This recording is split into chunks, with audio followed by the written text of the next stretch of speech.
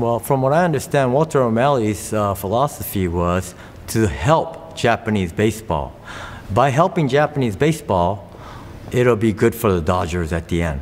So that philosophy led to Taiwan, Korea, and so Australia, and so on too. But so we supported Japanese baseball, so we would bring in, 1958, we had players from Tokyo Giants, the manager, come train with us.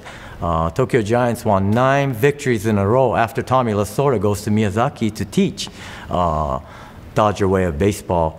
And 9 straight victories by the Tokyo Giants, the manager Kawakami credits the Dodger way of baseball to that 9 straight championship. And everyone in Japan at that time knew it. So I think from Walter O'Malley's philosophy of helping Japanese baseball to where we are today, I mean, it led to that, I believe.